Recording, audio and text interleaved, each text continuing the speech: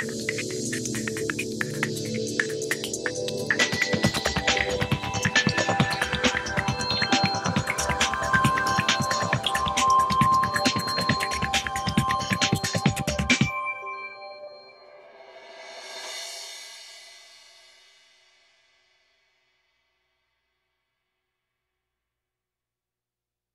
morning, everyone. I hope you can hear me. I hope you can see me. Yeah.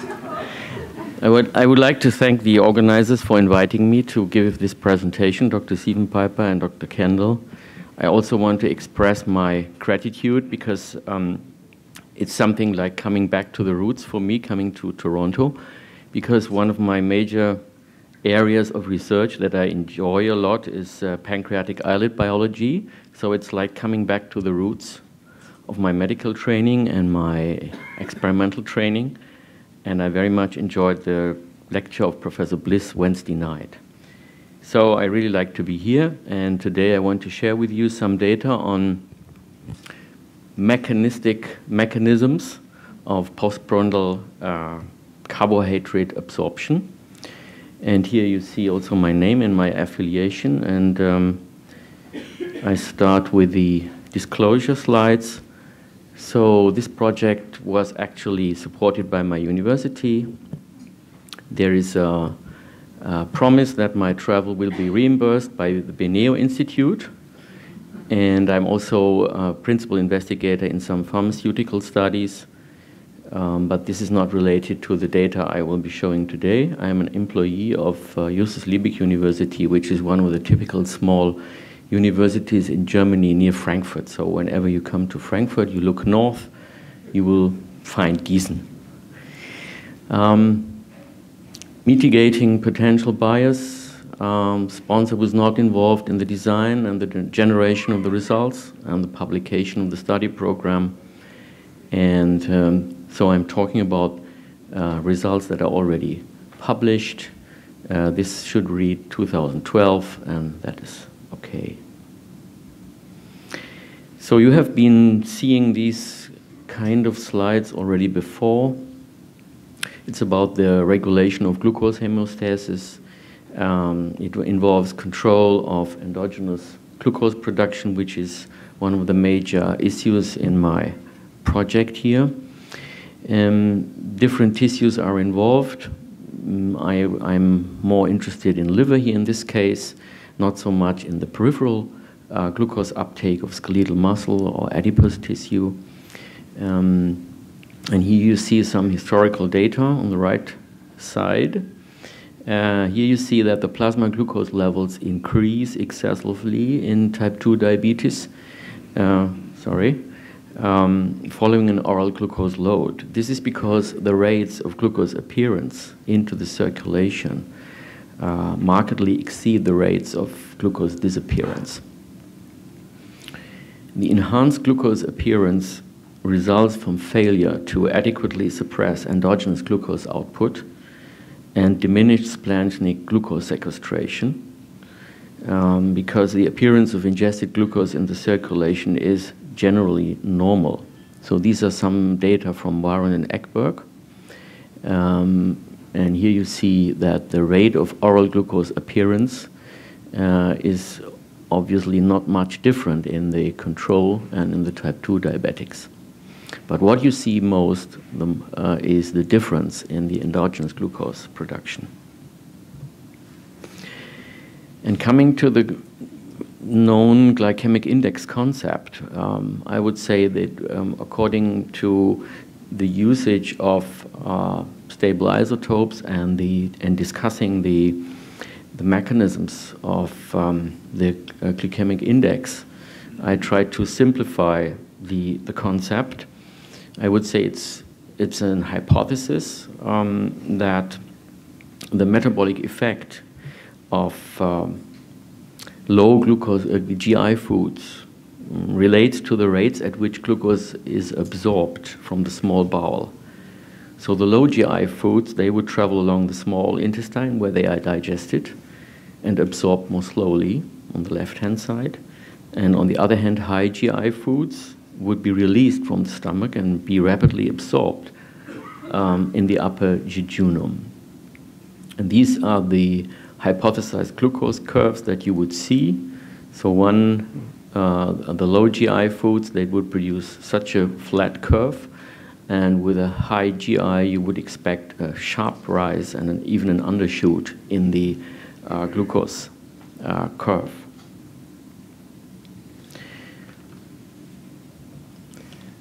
So some of a known model of a low GI and a high GI substance that is a single substance, that is not a complex food, would be to study sucrose versus isomaltulose. Isomaltulose is a carbohydrate with a low GI of about 32. It's a disaccharide occurring naturally as a minor component in honey and sugarcane extract. And as you see, it is a sucrose isomer, only that glucose and fructose are connected by an alpha-1,6 glucosidic bond instead of alpha-1,2 in the sucrose. This label also shows you that one of the isotopes we use in the position of the C6, because C6 is not metabolized or nearly not metabolized. So when you use the dedeutyrated glucose, over here it should be, then you can be quite sure that you can use the dilution principle completely without any metabolization. But looking at the known data on isomaltulose, we identified about 20 clinical studies, many of them quite historical from the 80s.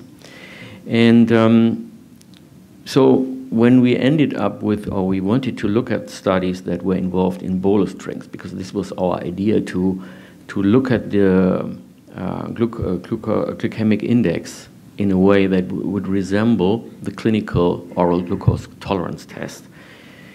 So these studies, or when we omitted all the studies with the other macronutrients, we ended up with 10 studies in which isomaltulose was compared with glucose or with sucrose.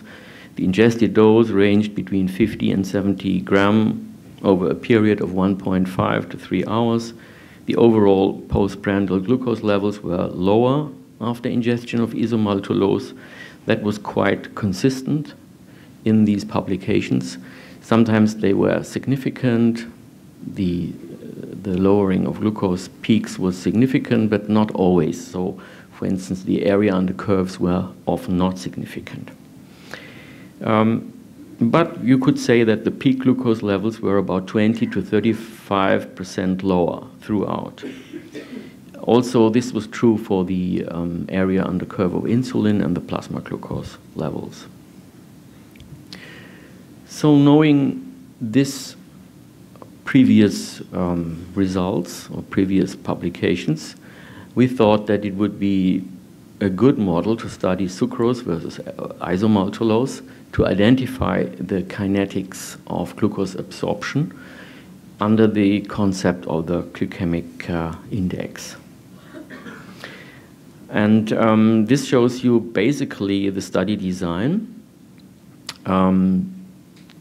After an overnight fast, a hyperinsulinemic euglycemic clamp was initiated by continuous infusions of insulin and doubly deuterated glucose in type 2 diabetic subjects. And after 3 hours, that's about this time, here, after 3 hours, we had some evidence of an equilibrium, a stable situation. And then we gave the subjects randomly a drink containing either carbon-13 enriched isomaltulose or sucrose. So the label was in the glucose position, in the C1 glucose position of the disaccharide. And then blood and breath samples were collected in parallel prior to and following ingestion according to a time sampling procedure. I should point out that, coming back, I should point out that the time interval was quite short. It's about 15 minutes. Maybe you can read it here. And this gives you the possibility to also fit the data according, or model the data according to polynomial equations. So sometimes this is necessary, and there are some very smart approaches here that also take the shape of the glucose curves in consideration. With these kind of experiments, there's always some assumptions.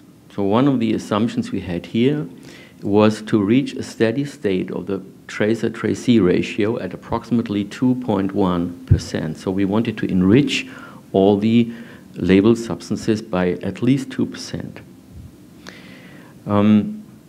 Another important assumption is that we did not use the known Differenzo protocol of insulin diffusion.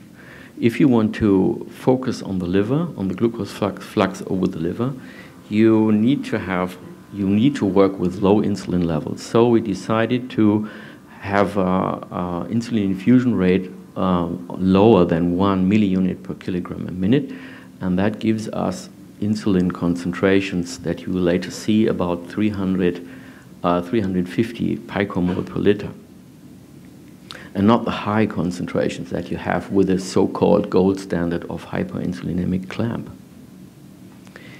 Now, after starting the insulin infusion, the subject received 1 gram per kilogram body weight of isomaltulose and sucrose.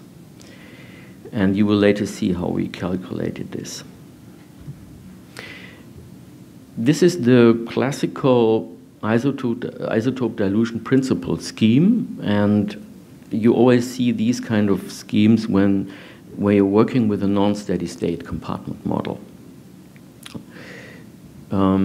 Here on the left-hand side, it's the simple effect of the water glass, that a tracer is administered at a constant rate to follow a trace in a body pool, and the atomic mass of the stable isotope tracer will not change, including that which is metabolized, which is also one of the assumptions. Thus, a known amount of tracer and its dilution in the pool will allow to calculate the size of the pool. This is actually the steady state, a very simple equation that you can use here. So you need the infusion rate, it needs to be constant, and you need to measure your tracer in the blood. And then you reach a plateau, and then you're happy because now you have reached the equilibrium. If you work with a under postprandial conditions, of course you don't have an equilibrium. And so on the right-hand side, you see what happened during the 70s when Steele first time published this kind of approach. That was in 1974. So this is actually the Steele equation, the first part. The second part is, this is the equilibrium part. This is the Steele equation. And here we have the Murray equation. This is another extension saying that there is a structural component in your changing compartment. You think about 2 compartments. This is the accessible compartments where you do all your measurements, and this is the non-accessible compartment that you want to identify. And here you have the rate constants, and there's also another addition that has developed over the years, and that is that you fill your deuterated glucose infusion with also with a variable administration of deuterated glucose, not a constant administration, and that is the red. This is the red RA of T. So what I show you here is how to calculate the total rate of appearance of glucose under the conditions of labeled glucose. And from the different parameters you saw before, you see that actually the total rate of appearance is the most complex parameter. And the other complex parameter is the oral uptake of glucose. And you can calculate everything else by using simple equations after you have calculated the total rate of appearance. So this is the methods part, but actually it's important because this method has so many, you have to estimate so many things before you start all the experiments. And now this is the part of the patients. So here you see the basal characteristics of the patients.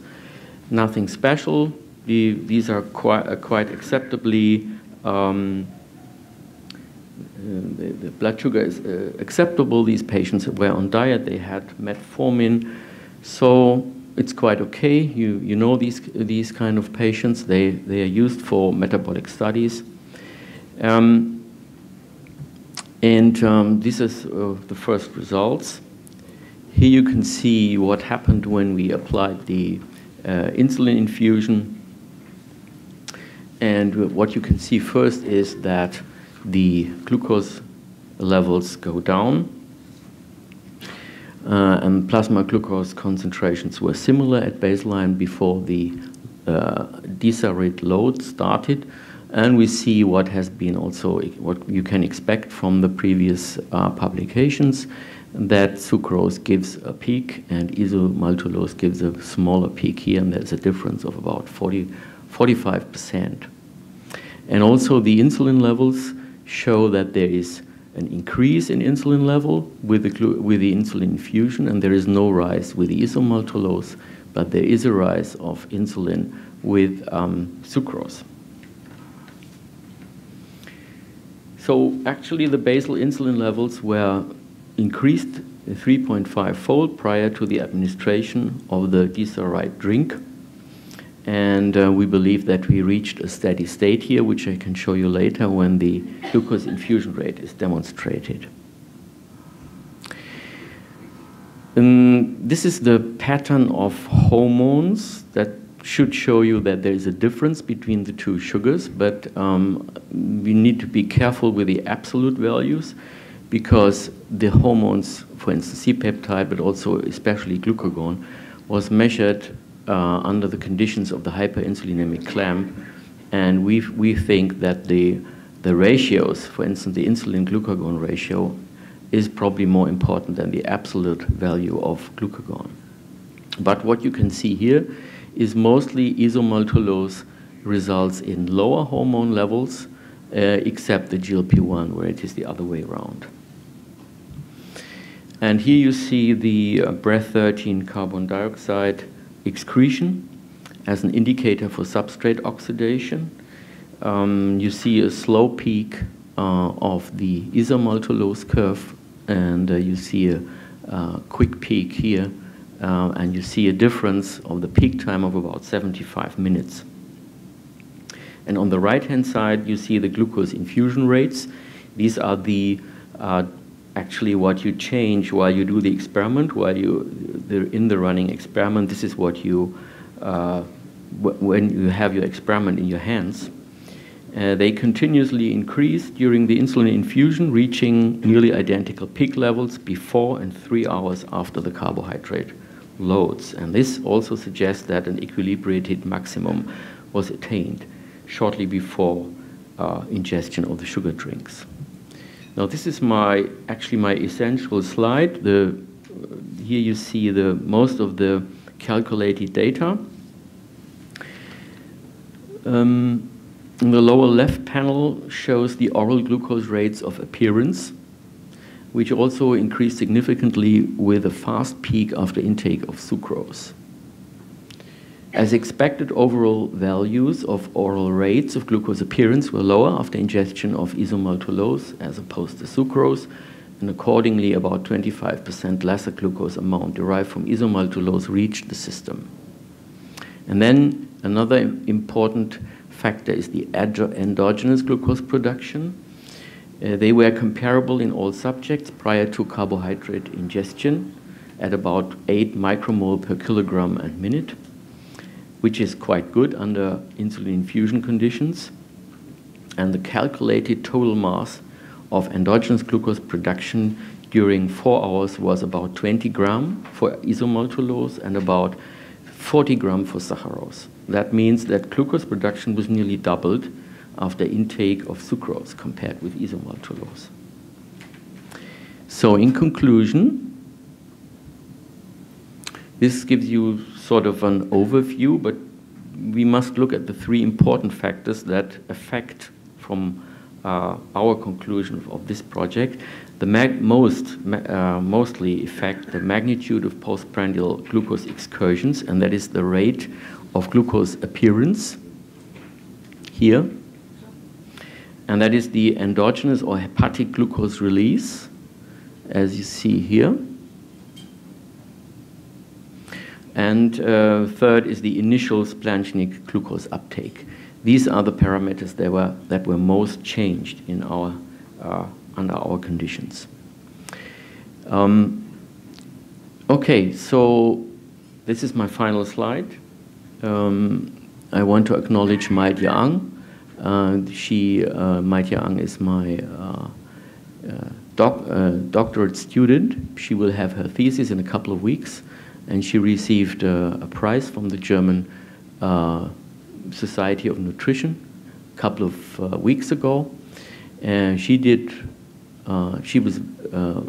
very good at doing the calculations and understanding the equations. Then there's different labs that we work with to measure the stable isotopes, and also there's isotope labeling teams that I acknowledge their continuous support. Thank you very much.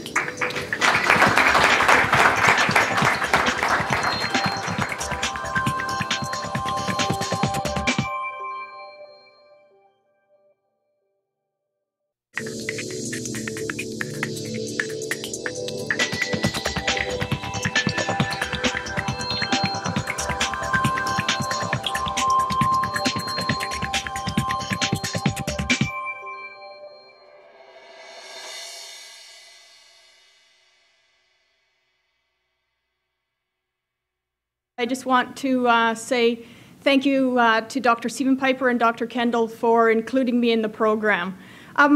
What I would just go through my disclosures quickly here, so you can see that I've had 3 companies that I've worked with, and also received some honorarium, and travel expenses have been covered by these. And I am an employee of the University of Calgary. To mitigate any bias, the work that I'm presenting here today has largely been funded by our peer-reviewed National Health Agency and also a charitable foundation from Alberta.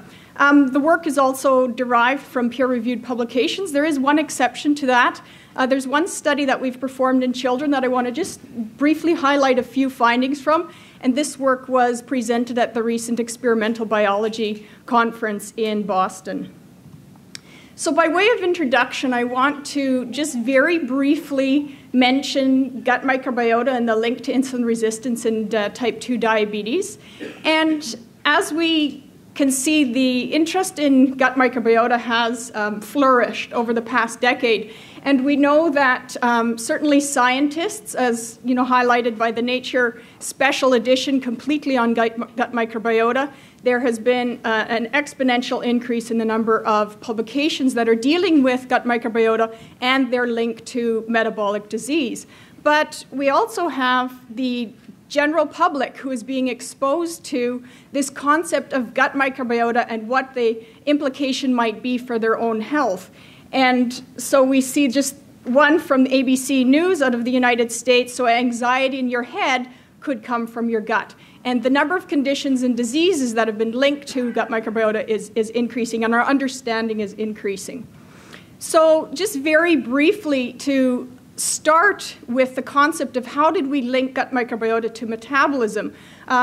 We've also heard previously, so Jeff Gordon had some postdoctoral fellows working in his lab just approximately a decade ago who really laid some foundational work in the whole concept of gut microbiota linking to metabolism.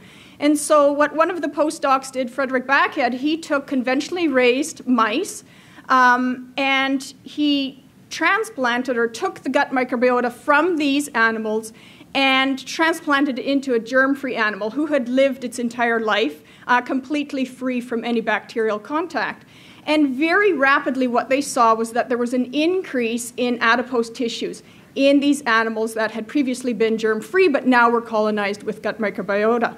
And what they saw was that these animals were now able to harvest more energy from the diet that they were consuming, and they were also able to identify very specific pathways that are involved in energy storage. And so we could now see that gut microbiota play a role in energy metabolism and in energy balance. In the same lab, Dr. Gordon also had another postdoctoral fellow who then went on to link the gut microbiota to obesity itself. And so what the initial findings or observations were that if you have genetically lean and obese mice, there's a very distinct profile between these two phenotypes or genotypes in these animals. And at that time, the major finding was at the phylum level, and what we saw was that in the obese animals, there was an increase in the Firmicutes phylum and a decrease in the Bacteroidetes. They then also looked, does this apply to what we see in common obesity in humans? And indeed it was. They saw that obese humans display an altered microbial profile, and that this microbial profile could actually be changed if those individuals were put on a diet and lost weight. And so what we now know is that this profile, this obese profile for the microbiota is much more complex than just changes at the phylum level. And so some of we're getting deeper and deeper into our understanding of what really constitutes a microbiota profile that is, as we call it, dysbiotic or in no longer healthy balance. And so then finally, another group in Belgium, the Kenai and Delsen group, really were looking for a causative agent. So what is it about the gut microbiota that might be linking them to metabolic disease and then triggering type 2 diabetes? And what they found was that there is a specific component, the cell wall component of gram-negative bacteria called lipopolysaccharide. And this was identified to be an inflammatory trigger for insulin resistance and then subsequent diabetes. And so what they coined the term metabolic endotoxemia. So you have a leaky gut, whereas normally the barrier, the gut barrier is very well, it has good integrity and is tight. When you feed a high-fat, this is lard, and a high-fat, high-sugar diet, you compromise that barrier. And those endotoxin, the lipopolysaccharide from the bacteria, is able to translocate into the circulation and then can trigger the insulin resistance. And the interesting thing is that certain bacterial groups are more protective, and some are certainly more harmful. So they saw that bifidobacterium was negatively correlated with the endotoxemia. So if you could increase the abundance of the bifidobacteria, you could create a better barrier in the gut and reduce this translocation of the LPS into the intestine. So with this background of the importance of gut microbiota into metabolic disease, then of course the $6 million question becomes, if we know there's dysbiosis, a disturbance in the microbiota profile, is there a way to bring it back to what we hope to one day identify as a healthy profile? It's difficult to know exactly what a healthy profile is, but is there something we can do dietary-wise to do that? And of course, prebiotics fit that bill for several reasons, and they're actually defined as a selectively fermented ingredient that can then change the composition or the activity of the gut microbiota. And the key thing is that then it will confer a health benefit onto the host. And so we can get prebiotic from certain low levels from foods we consume. But in essence, the vast majority of the studies that have been performed with prebiotic are looking at it in supplemental form. So it's difficult to get sufficient amounts from the diet, just eating those foods, to really get a therapeutic effect here. So we've done a lot of work in rodent models, some of those with pregnancy, which would be really interesting and relevant for a talk on gestational diabetes. But today what I'd like to do is really focus in on the human clinical evidence that we have for the health benefits of prebiotic fiber. And another day we could talk about some of the really interesting other work that is being done with prebiotics. So what I'd like to do, there's some classical or really well-established effects of the prebiotics, some of the first effects that were looked at, and that's really in terms of energy intake. So satiety, your appetite feelings, and the gut hormones, and then certainly following with that is weight loss. But there's some other metabolic benefits that probably haven't received quite as much attention, and for that I'd like to focus in on glycemia, lipid metabolism, and then inflammation.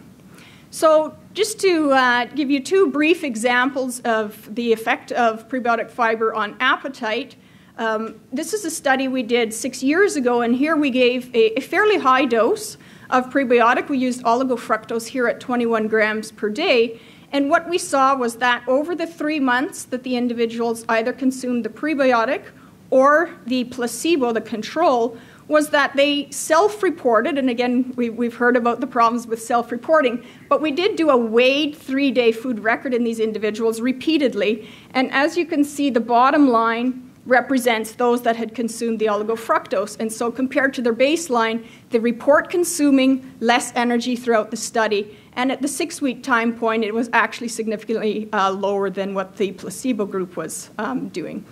And so what could be some of the mechanisms, and there's been a big body of literature that has looked at the appetite hormones, the gut hormones, and in this study we saw that there was increased PYY in these individuals and decreased ghrelin, or the hunger hormone.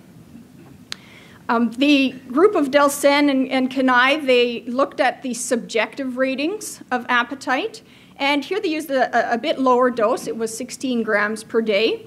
And so this was in healthy individuals. I should just mention that our study was in overweight and obese adults. This one was with healthy adults. And when they gave the oligofructose for 2 weeks, what they saw was, following a breakfast, that those who had consumed the oligofructose had a much higher rating of their satiety.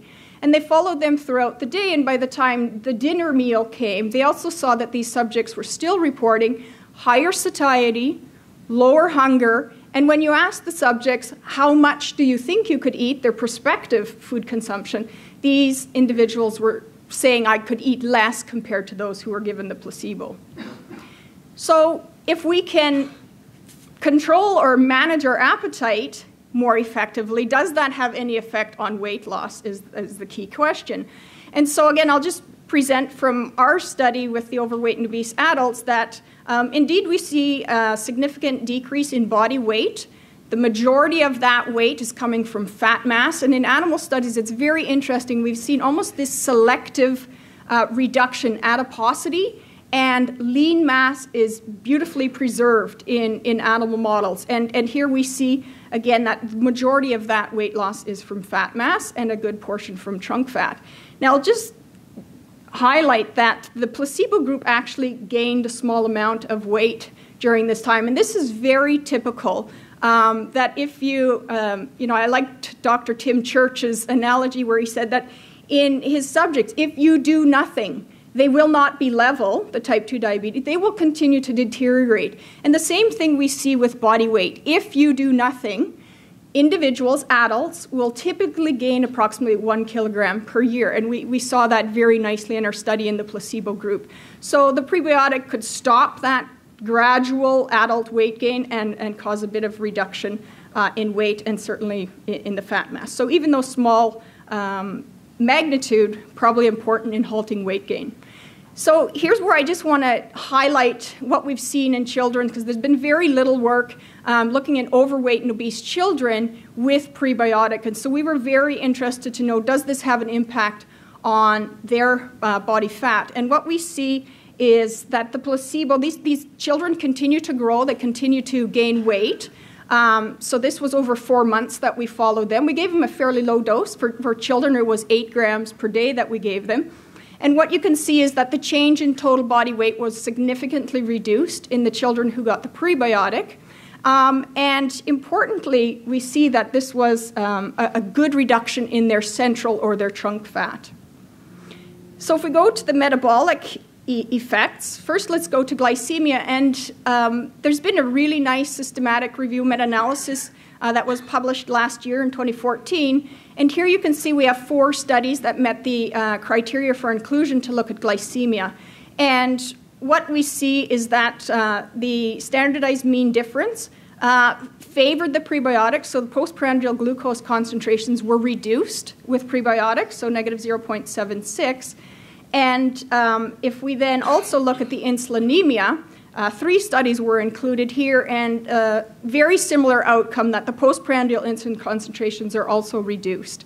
Now, it's important to note that in this meta-analysis, there were no changes in the fasting glucose or the fasting insulin, therefore HOMA-IR was not different, and they didn't see any changes in the hemoglobin A1C. But certainly postprandially, the glucose and the insulin, we have fairly robust data to say it is reduced. So then if we look at, move on to lipid metabolism, you can see that there's quite a few more studies that have actually looked at lipid metabolism and prebiotic intake. And importantly, these studies that are listed here, they include healthy individuals, they include overweight individuals, and there's some studies in there with hypercholesterolemic individuals.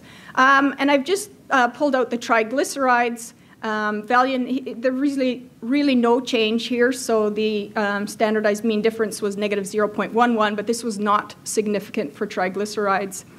And they also were not able to detect a change for total or LDL cholesterol.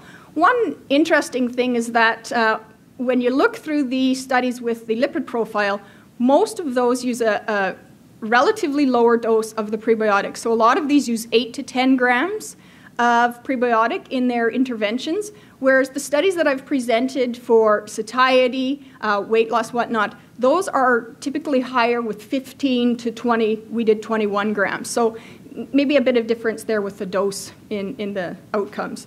And so then finally, I just want to briefly mention a couple things about inflammation. And certainly inflammation is getting its time in the spotlight. And there's been calls, this is just a Nature Reviews, where they're saying that maybe it's time to look more closely at targeting inflammation and looking at how can we treat inflammation in metabolic disease and type 2 diabetes. And so from the studies that have been performed with prebiotic fiber, we see for C-reactive protein, 3 out of the 4 studies have shown a significant reduction. These have been in obese adults, and there was 1 study, women with type 2 diabetes. For TNF-alpha and IL-6, there's kind of contradictory results amongst the studies that have been published. And then plasma LPS, remember that the bacterial endotoxin that can translocate into the system and trigger insulin resistance. So here there's been 2 studies. They both saw a significant reduction, 1 in healthy adults and then 1 in the women with type 2 diabetes. We then went back to our study with the 21 grams of oligofructose in overweight and obese adults, and we looked at the cytokine profile, inflammatory marker profile in these individuals. And what we see was also confirming a significant decrease in LPS levels compared to the placebo who had a slight increase. And then plasminogen activator inhibitor 1 is a coagulation factor. And what we saw was that there was a significantly greater decrease in the prebiotic individuals compared to those who had received the control. And then finally, just again briefly, what happens in children. These children were overweight and obese. Their percent body fat was 42%. So these are children who metabolically are very unhealthy. And what we could see was that there was a slight increase in IL-6 in the children in the control group and a significant decrease in IL-6 levels in the children with the prebiotic intake. And then CRP, you kind of see the same pattern, but that wasn't significant. So in conclusion, there's very good evidence that prebiotic fiber enhances satiety. The individual studies have been able to show weight reduction, body fat reduction, but if you do the meta-analysis, those did not come out as significant. Prebiotic fiber also reduces postprandial glucose and insulin. However, there weren't changes for some of the other indicators of glucose control. And finally, prebiotic fiber is a potential target for inflammation, and I think we're going to see more work in this area, and the evidence is accumulating for that. So thank you.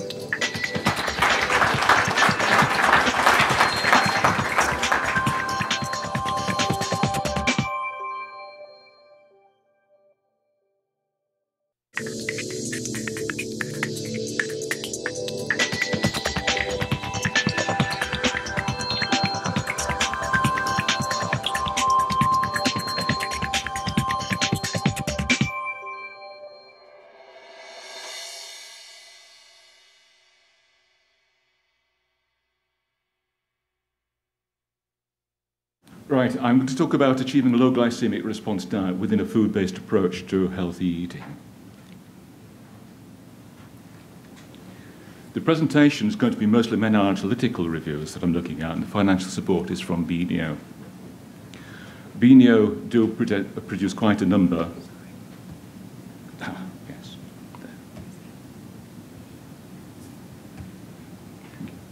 BNO do produce quite a number of carbohydrate ingredients, so there's some interest there. The things which the people who have covered us in the past are very varied, very numerous over the last 5 years. And one thing I should say, without having to read them all out, is that many of them are interested in ingredients. We have a policy at InLogic that we do good science. Of course, all science is good. If it's not good, it's not really science. But it stands alone and apart, irrespective of the funding source. That's one of the principles we work on. And therefore, we hope not to confuse and mislead the general public in any work that we do, and endeavour to approach that. So I'm going to be speaking quite a lot about food-based advice and how to achieve a low glycemic index diet. And it's really quite important that we don't really speak about just a low glycemic index diet as being a sort of diet. There are many types of diet that can be low glycemic index. But what very often national food authorities will do is that they will say things like, eat 5 a day fruit and veg, or more than that, or various other foods. And the question is whether these are optimal for our health. Of course, the idea of giving that advice is that it's optimal for health. So what we'll be doing is having a look at some of the food-based advice and asking if it is optimal for type 2 diabetes and coronary heart disease. I'll give you what my thinking is, but there's still a question mark there.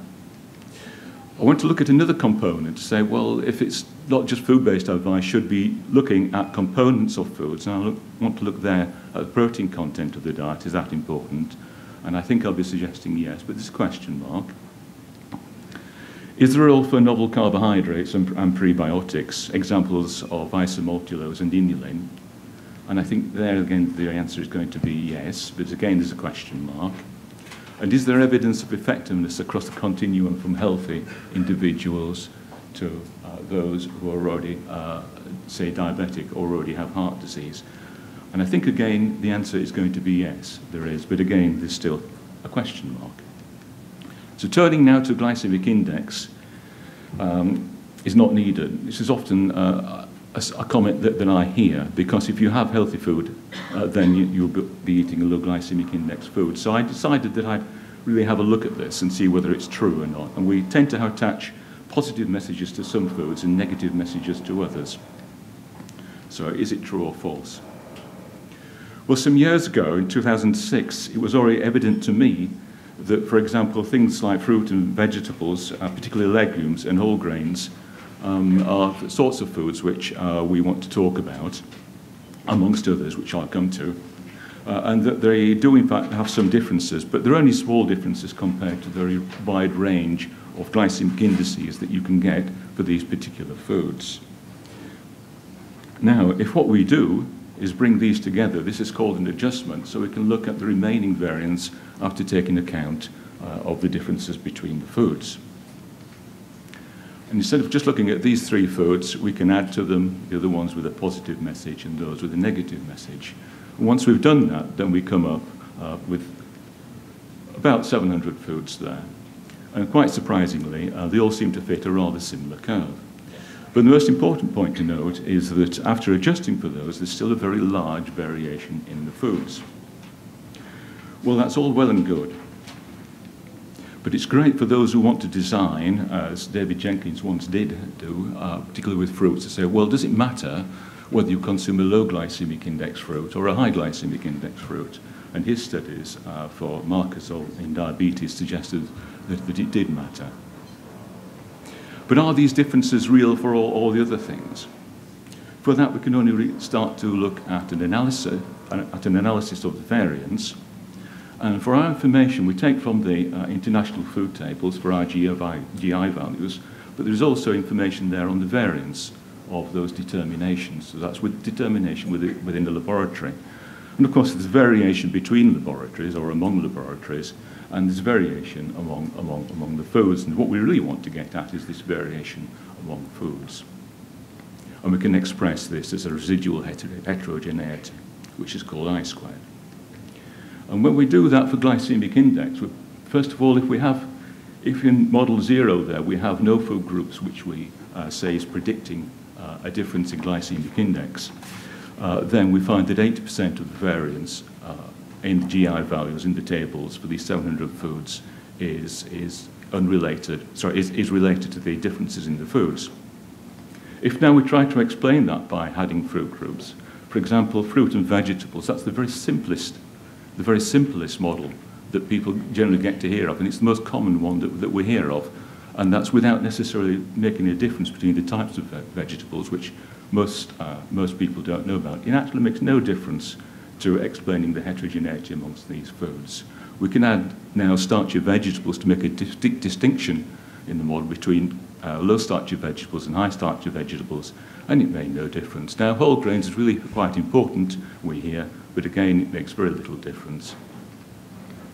When you start adding other things like low fibre cereals, legumes, and dairy, then you get an influence. And for adding further things such as vegetables, where you start differentiating the colours as they do in the States, then there's very little carbohydrate in those, and it's going to make very little difference. Now, that's for glycemic index. So it doesn't look like the food-based models are going to tell us much about changing the glycemic index. Here we now have for the glycemic load, and look at it, 96% gets improved, and the best models down to 86%.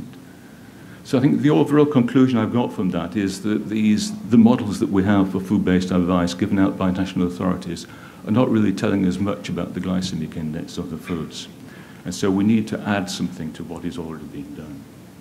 And that has to be some element of glycemic index or glycemic load or glycemic response, whichever is found appropriate for circumstances. I want to look at other things now, like protein. So already we've got these glycemic index, glycemic load, etc., which is rather different sort of information, useful information, additional to food-based advice.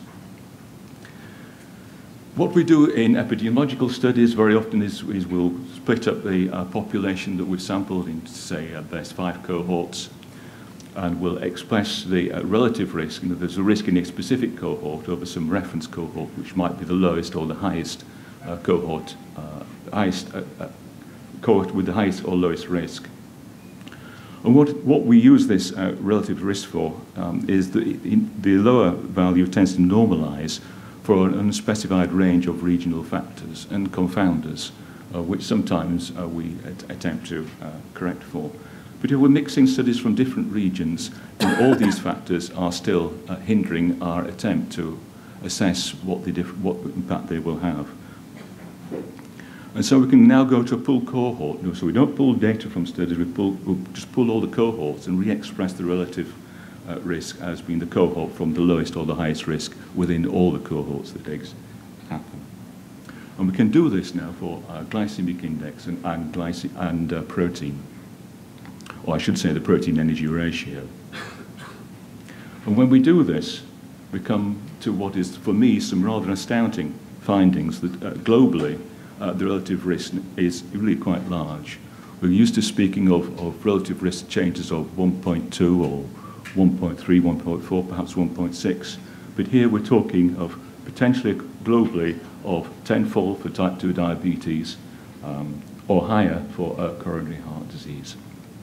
Now, I should express here why we have this determinant in its particular form, which is glycemic index multiplied by the inverse of protein energy ratio, and it's simply that glycemic index, as it increases, is a positive relationship with risk, whereas with protein, it's a negative relationship with risk, and we can't have it pushing in different directions. We've really got to put the two together, forcing in the same direction. And this doesn't necessarily say that it's the protein or the energy that's the critical issue, but there's some interaction between glycemic index and some other part of the diet, which is either protein, energy.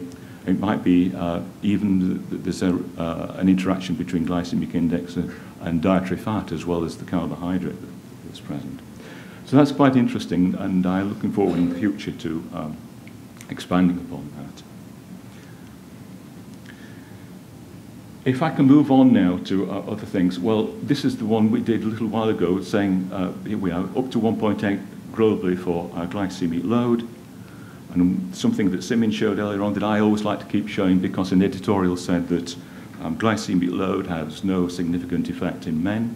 Well, this slide on the right-hand side tells you that it does, and that there is a sex difference, and if you have a mixed population, then you get intermediate results. I want to speak now to isomodulars. So we've got glycemic index, we've got protein as being components of the diet that we need to think about additional, it seems to me, to food-based advice. We've heard a lot about it. It's low glycemic compared with sucrose. It's only half the glycemic index of sucrose. There are 6 trials that will that tell us that about 95% or more of the isomodulose is absorbed. There are 35 trials telling us that there's a reduced blood glucose response, 25 trials showing a reduced insulin response, 6 trials showing a reduced fasting triglycerides, and 6 trials suggesting an elevation in fat oxidation. Those with the probabilities are probabilities we've observed ourselves from meta-analyses. But I'm sure there are more studies that we can add. Those were systematically taken from Medline and Embase. Looking at isomodulose, what we can tell you is that when this is given at various doses from 17 up to this work from 17 up to 50, then there may even be a dose-response reduction in fasting blood glucose. It isn't large, but it does seem to be, well, it's bearing on the significance. But there are not enough studies to tell us that there really is a dose response. There's an effect in diabetics, which is in the same direction, possibly a little bit more, but not enough yet to tell us that it's significant. But overall, there is a significant influence. Looking now at the difference in insulin resistance, mostly this is HOMA-IR for isomodulose. There's not really a lot happening for non-diabetics. One study in type 1 diabetes suggesting an effect, and it's rather mixed results for type 2 diabetes. But notice these are poorer studies in the sense that they're much more variable and tell us very little more. But overall, there's a significant effect. And if we combine the whole, even if we combine the whole lot, there's a significant reduction in HOMA score. Turning now to fructans, and I'm looking at Indian oligofructose and fructooligosaccharides. I'm not differentiating between those, so we can keep sufficient numbers of observations. Here, if we replace an available carbohydrate with any of these fructans, then we don't really see any improvement in the fasting blood glucose amongst individuals who are non-diabetic. There's a range of different metabolic states, some of them healthy, but the overall picture is there's not a lot going on there. But once you get to the type 2 diabetics, then you do find an effect. And it is noticeable that those with the largest effect are those with the greatest severity of diabetes, which is something that we found before. So it does look like that there is a role for the novel carbohydrates and the prebiotics. If we go one step further on that last point, that there is, even with individual studies, here you can see that the change in fasting blood glucose does depend on the severity of their diabetes. We can see that in some cases, If we look at all our studies together, there are 23 normal, 23 in total, and 6 which are in diabetes. That all studies together, there's a relationship with increase in blood glucose, then the effect gets bigger. The negative there tells us that the blood glucose is going down. You get the effect with prebiotics and those which are only prebiotics, but also with symbiotics, where the fructan is provided with various microorganisms. Of course, there are only a few numbers of studies there. So it does hint at one of the possible effects of the fructans is to support microorganisms in the gut, but that's only suggestive. I've shown this figure here. This is the determinant, if you like, fasting blood glucose -5, which is about normal. If you square it, then you get a reduction in the heterogeneity, which tells us really that this relationship is not linear, that it's curvilinear, and that there are other ways. And we do know that remaining variance, you can remove some of that by an even better modelling of those relationships. Okay, treatment with fructans. Now we're looking at insulin resistance amongst all these studies. It does seem that there is some improvement in insulin resistance, that it decreases both in non-diabetics and in diabetics. The influence in diabetics does seem to be rather variable in individual studies and doesn't turn out to be significant individually, but is bearing on the edge of significance when we start combining studies. But there are only 2 studies there, and it would be nice for us to see more of those. And my last point is that I do feel that in addition to GI protein, some of these novel carbohydrates and prebiotics being either especially helpful or marginally helpful, that although we see nothing happening down here when blood glucose is very low. Can't get this one to move on. Oh, there we go. When blood glucose is very low, this is a range from non-diabetics up to severely diabetic individuals, showing that glycaemic index will lower the blood glucose response, and that it's a greater absolute reduction in those with greater absolute severity of the disease. But that happens as we get older. And the way I look at it is this, that if you're diabetic, you can get some improvement and demonstrate it. And if you're non-diabetic, you hope that the future in your life, as it gets, you stop yourself getting worse, and that you never ever see an effect with these things. But that doesn't mean to say they're having no effect whatsoever in the body. It's just that you can never pick it up easily, and that you need to have long-term studies if you want to do that. Now, I'm going to say finally on this one, I'm going back to the slide that I had. You've seen it before.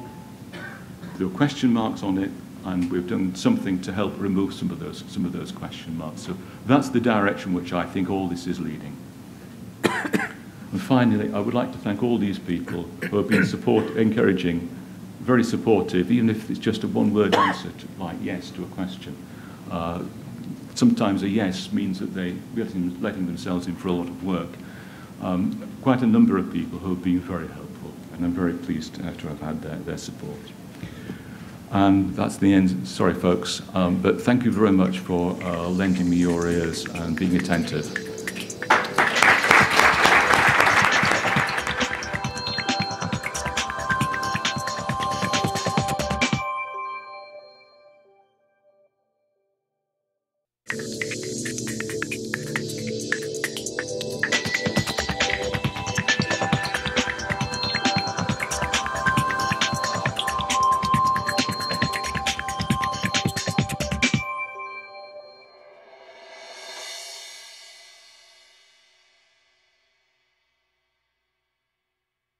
Well, good morning, everybody.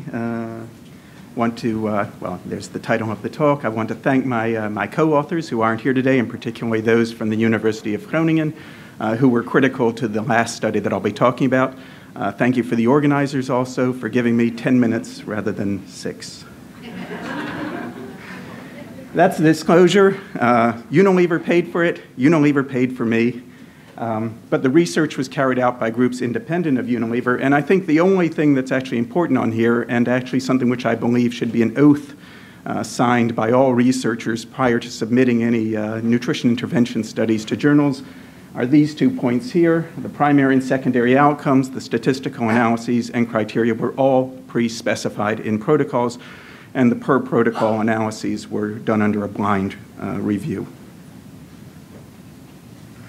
The background to this, and the reason we were interested in this, is that flatbreads are a carbohydrate-rich staple, which is an important source of glycemic exposures in many Southeast Asian populations. People have looked at alternative starch sources and relatively high addition to fibers to these and found they can have some efficacy for lowering postprandial glycemia and insulinemia. But in addition to finding what might actually be efficacious, I think there's a really big issue, and it's come up in a few of the talks here, that when you add these kinds of substantial amounts of viscous fibers or perhaps resistant starches, there are impacts on product quality and acceptance. So finding what you can add that actually doesn't adversely affect the preparation quality, so in this case it's dough preparation, it's a mix that people prepare at home, the sensory attributes, and especially cost for these populations, I think is critical for making these feasible. We looked at predictions from in vitro, but we also wanted to know what is the mode of action? Why do these things have these effects? So the objectives are here, and really it was focused around what's called it's a wheat-based flour, and in India it's called atta, and it's as I say, it's a flour that people use for preparing flatbreads at home. In this case, chapatis. I'll take you through quickly, and the details, of course, are in the abstract through the trials, but for all of these trials, there was a randomized allocation to treatments. These were all with healthy, non-obese adults, double-blind, all used a within subject, either a complete or incomplete balance design, and in all of the studies, subjects were getting 3 chapatis, so it was 100 grams of flour, and as you'll see, it was about 55 to 60 grams of available carbohydrate. We started out by identifying candidate ingredients from the literature and then carried out an exploratory trial which was only looking at postprandial glycemia. This was done in the UK. Incomplete block design, so we used a lot of formulations, and we can be quite creative with incomplete block designs, but each subject only got the control and 4 other formulations. And it turns out to be important. I'll come back to the point. It was using capillary blood. This is in the abstract. I'm not going to go through the list, but it was various combinations using different levels of a high viscosity, a high molecular weight guar gum, different additions or combinations with chickpea flour, and also a couple of additions of konjac mannan, or konjac gum. The market standard atta was included. Now this is a typical product that people would buy. It's milled. It's typically had most of the fiber removed from it. Also, people can buy a high fiber atta where they've added back those fibers, and that was our reference. So all of these treatments are compared to this control, which can be considered a standard product with some fibers added back. So out of all those, this is the results of that first study, and you can see that 4 of the treatments clearly not only had a statistically significant effect, but really quite a sizable magnitude of effect on reducing postprandial glycemia. This is the positive incremental area under the curve for 2 hours, with reductions of over 30% in that 2-hour AUC. And these were combinations of 2 or 4% guar gum with chickpea flour, 6% guar gum alone, or 4% konjac alone. We also measured satiety. We saw no effect. That was an exploratory measure. Those results were reasonably, actually, at first glance, astoundingly well predicted by in vitro parameters from English-type methods. So looking at the parameters, the rate of digestion, the area under the release curve, and the concentration of carbohydrate, the amount of carbohydrate. Later, I was informed that actually the statistician had removed a point, so there was actually an outlier, and the relationship is somewhat lower when that outlier was included. The second study then we did in India, so this is more of a confirmatory trial with the typical population consuming these, where we looked at postprandial glycemia and insulin levels. In between, we selected from the ones that were effective here and tried to optimize those formulations. Now, one of the problems, I don't know if anybody's ever consumed a product that had 4% konjac mannan or 6% guargum in it. There's somebody there, she's laughing because consumers don't laugh. It's not very nice, actually. So it's not really practicable. There were problems with it in terms of viscosity and cost. And also, we wanted to minimize the amount of guargum. And what we had discovered along the way was surprisingly, as they say in patent filings, when you add small amounts of barley flour to this, you can control an off aroma associated with guargum. So there's small amounts of barley flour added. So we took the control from the previous study. We took what we consider to be a positive control from the previous study, something which was clearly effective, and then had two other trials, two other treatments, one using 2 or 3% guargum with small additions, which we don't think are really effective for these outcome measures, but do help with the sensory attributes, small amounts of barley flour.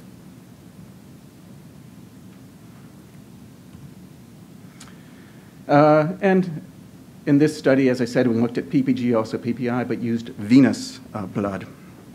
And the results are here. This is the top here is for glucose. And what you can see is, again, we have certainly for 2 of the treatments clearly significant, for all 3 of the treatments quite reasonable reductions in postprandial glycemia.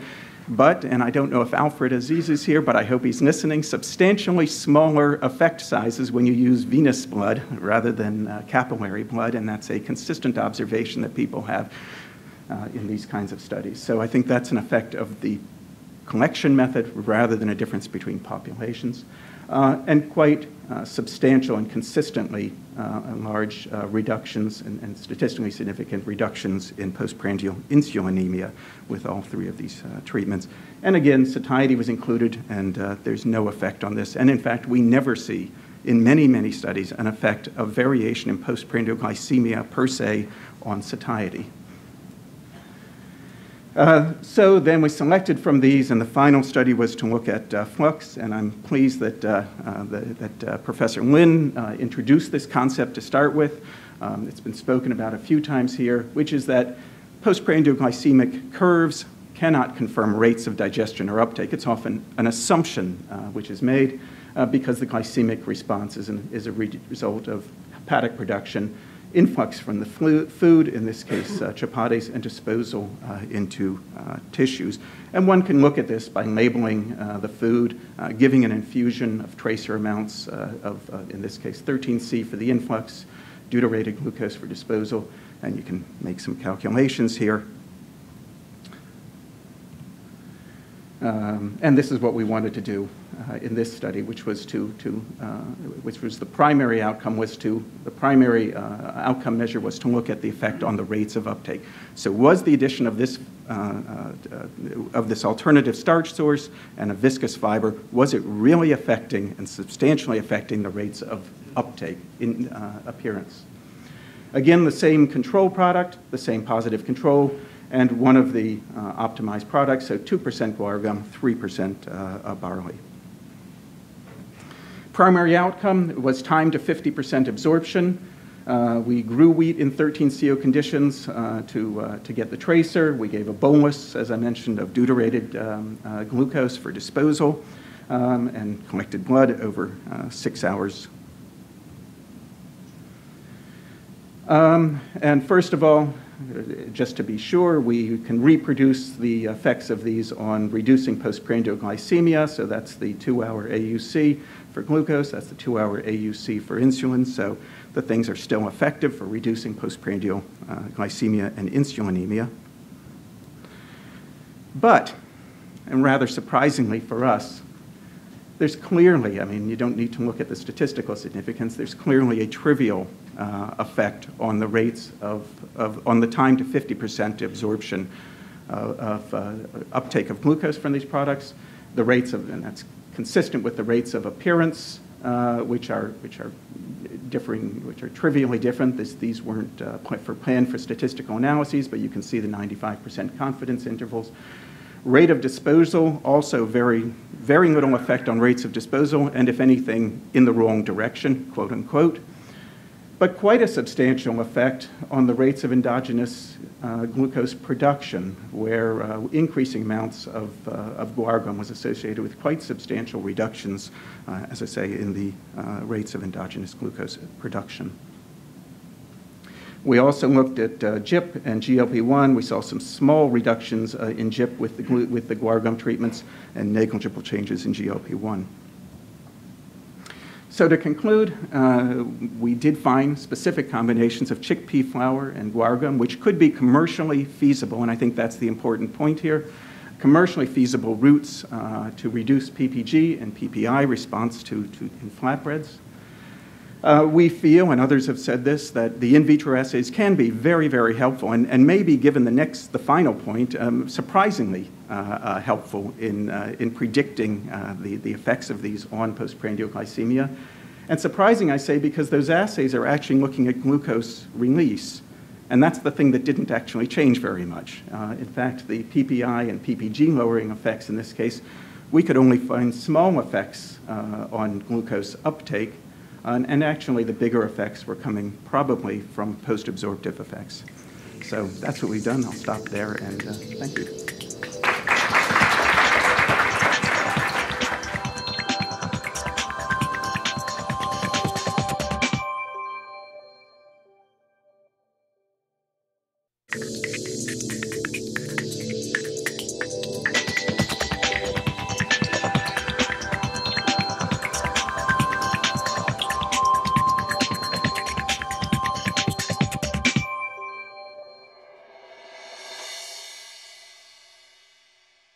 Dr. Reimer, I have two questions. One for Dr. Reimer.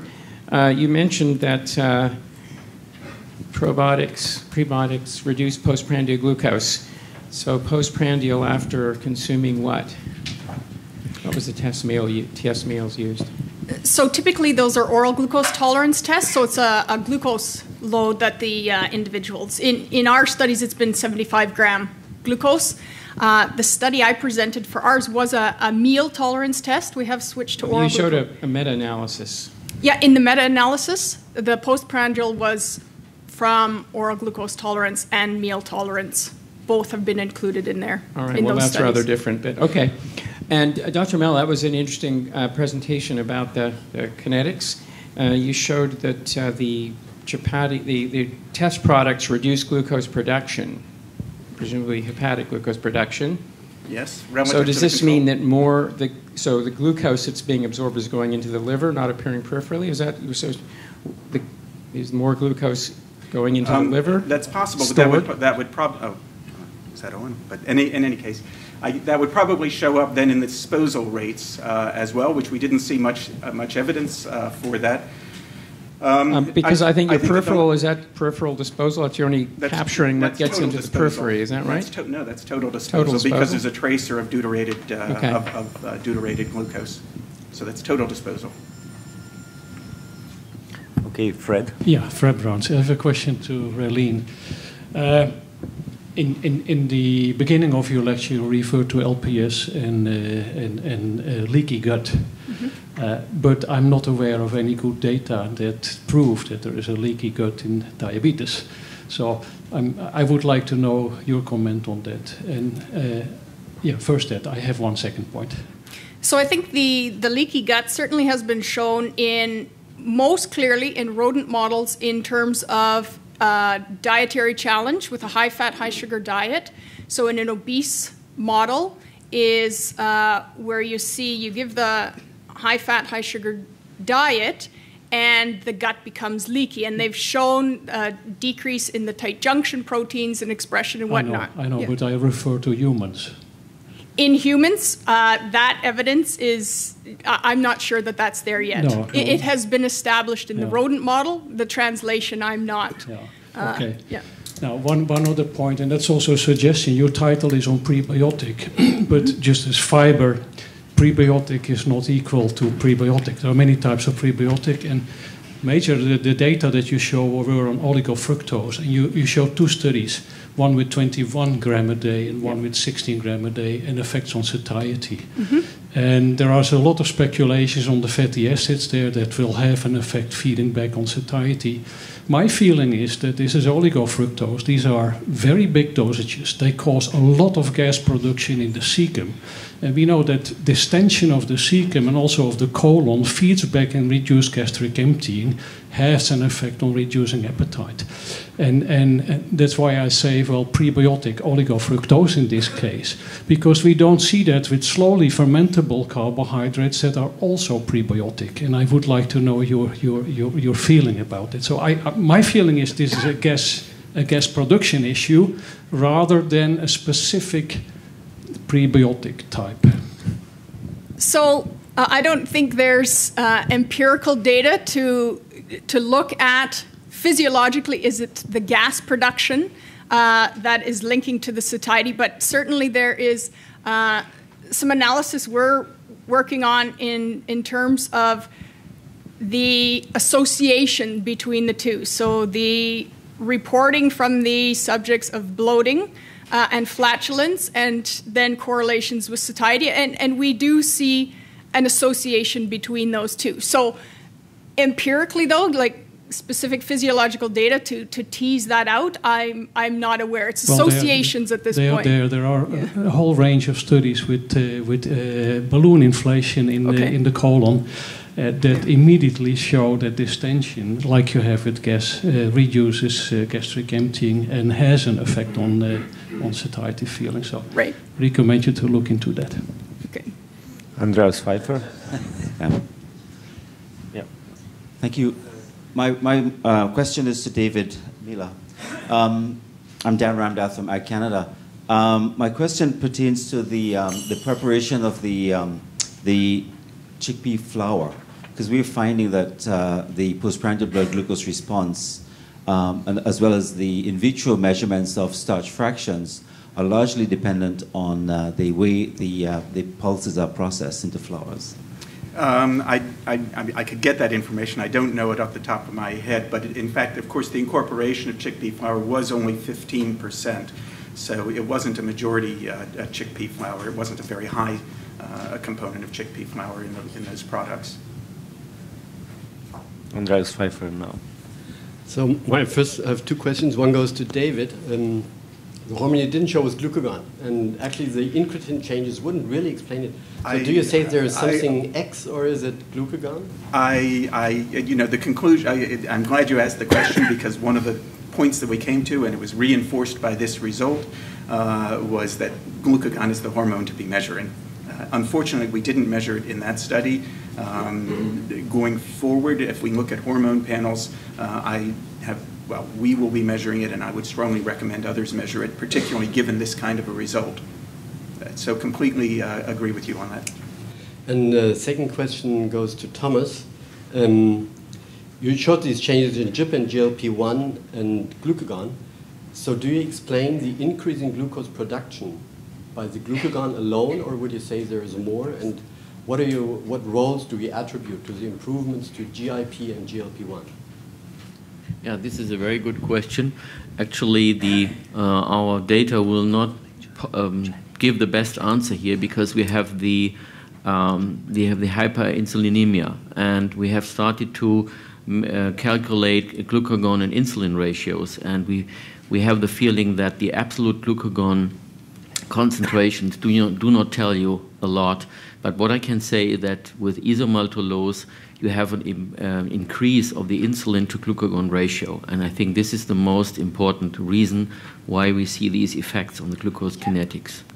And regarding the GLP-1, there is another publication from Mela from 2013 who also found an increase in GLP-1 in humans. It has been also done in rats. So, but we are not happy with the data, because we don't have found the right correlation of the GLP-1 to the hyperinsulinemia. We were actually a little surprised that it was going up at all.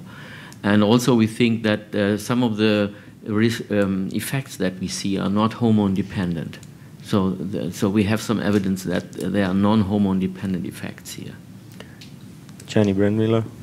Jenny Brand-Miller, University of Sydney. My question's for Dr. Mela. We, in Sydney, one of the bread manufacturers very carefully developed a low GI white bread, and I know that it was based on guar gum. I don't know what the formulation was, but it had beautiful consistency, just like white bread. You couldn't tell the difference by appearance. And so they put it into production, and with the claim clearly that it was low GI to help with marketing. But what happened in practice was that in the factory, the food technologists were finding that the guar gum was so sticky in the equipment that it spoilt things. So what they decided to do was leave out the guar gum till the last minute and add it at the final step in production. And then what happened in practice is that they forgot it. Okay? And so we found by testing on a regular basis that the GI had climbed back to 70. So best laid plans of mice and men. I think there's two things there. One, I think, and I think other people, certainly in industry, will probably be sympathetic to this point, that things that work are not edible in the fiber world, and things that are edible don't work. That's a very gross generalization, but I think it is one of the challenges to find things which are both consumer acceptable and efficacious. In the case of the guar gum, it's a really nice story, because actually the biggest problem was not this aroma, which probably could have dealt with, might have been a cost issue, buying a different, a better refined guar gum or something. But in fact, it was the dough handling properties, because this is a mix that people make at home. They have a very traditional way of making it. They judge when it's done sufficiently based on certain dough properties. And consumers very quickly picked up from the dough handling that there was something wrong with the product. And it wasn't acceptable with those high levels of viscous fibers added at that point. Yeah. Okay, thank you. Okay, we have time for 2 more questions or comments. First is Gabriel Riccardi. I have 2 questions. The first one, following up this subject with Dr. Mela. We have some experience with viscous fiber, and our experience is that they working on viscosity is very much dependent on the size of the meal. So if you utilize a food which is based on viscous fiber, in isolation, you get very good result. But when you include that in a meal, then the effect is going to be reduced. That was our experience both with guar and also with glucomannan. So I wonder, did you test your product also within a meal? We haven't done that yet for this, but I completely agree with you that for all of these kinds of innovations which are intended for a single product, which is a component of a larger meal, it is important to test them within a meal context. And that is just good due diligence to ensure that actually what you're promising is actually operating that way for the consumers. You anticipate that the effects will be smaller, but nevertheless, it should still be apparent in order to sustain a claim. So it's a good point, and I agree with you. And then I have a question to Geoffrey. You presented very nice data, and thank you for your presentation. There is one aspect which I think needs to be a little bit more clarified in relation to the impact of glycemic index in explaining the variability when you take into account other healthy aspects of the food. I wonder, did you consider the frequency of consumption of different foods that you have evaluated? Because I understand that, I mean, you have so many foods, but some of them are utilized from very few people and very small amount. And some instead, like for instance, legumes, can be utilized more frequently and can be also utilized in larger quantity. Don't you think that you should take into account into your correlation of the frequency of consumption and the amount that is, so that you give the right weight to what happens in reality in the population? I think that's a very good point, and the reason that it wasn't done was that it's going to take more time to do that, and there's not been time to get around to doing it. Whether it will show something that's really important is difficult to say for sure, but it's very difficult to believe that from the results that we've got, it's going to make a magnificent difference. I would suggest, if I'm going to predict at this stage, and I can only predict in a very poor way, that you're not going to get more than 50% of either GI or GL explained. And for GL, I wouldn't have thought it was going to be more than 20%. And the last question or comment, David Jenkins. David Jenkins, Toronto. I really enjoyed the session and all the speakers. But for Thomas and David, I want to have your opinion on the effect of fibre, low glycemic index food, slow-release carbohydrates on hepatic glucose output, because I think that's something important as opposed to disposal. How does one actually account for the second meal effect, which may be even given as an intravenous glucose tolerance, and still one gets a better decay of glucose in that situation? Well, I'll give a quick answer, which is a slightly, well, I won't say it's uninformed. It's informed by something which somebody said 2 days ago, which was and I can't remember which speaker mentioned about a potential direct effect of volatile fatty acids on hepatic glucose production. Now, that was something which was new for me, but the kind of timing of that effect, and the fact that in both of our cases we're seeing these effects on hepatic glucose production, that could work for me as an explanation. It's certainly a hypothesis, but I'm not really seen the evidence for that, other than, and somebody said it, so I must believe it. I don't know if I have understood your question correctly, but I take it like this. You would like to know whether you can use methods like stable isotope methods or glucose kinetic flux methods in a more complicated setting like fibre, how you label the fibre, whether you can use intravenous glucose tolerance tests, and I think this is very difficult. If you do some ingestion with some labeled material and you add it with an intravenous glucose tolerance test, that will be difficult as a method if you combine this. I think that David's way to go for it is the best way. There's something, probably there was some wheat generation in you named it the conditions of growing. Under 13 so you CO2, were able to increase this, the carbon-13 enrichment. Yeah. That is, I think, a very good way to go, but it's also very complicated because you have to go for a lot of preliminary experiments, actually, to find if your tracer-Tri-C ratio is really increasing in blood. But I think this is a very good way to go if you want to transfer this model to a more complicated structure like fibre or meals. And I think the methodology is not adequate at the moment. It has to be developed. And regarding the intravenous glucose tolerance test, it doesn't work so nicely in type 2 diabetes. You always have very high variability here.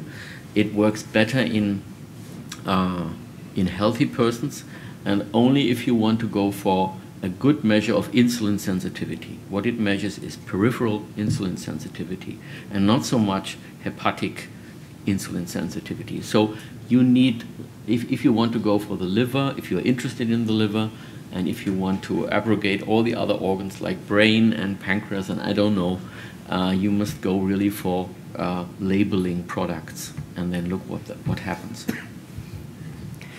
And for the end, I would like to thank all presenters for their lecture and fruitful discussion, and I would like to thank you for your attention. Thank you.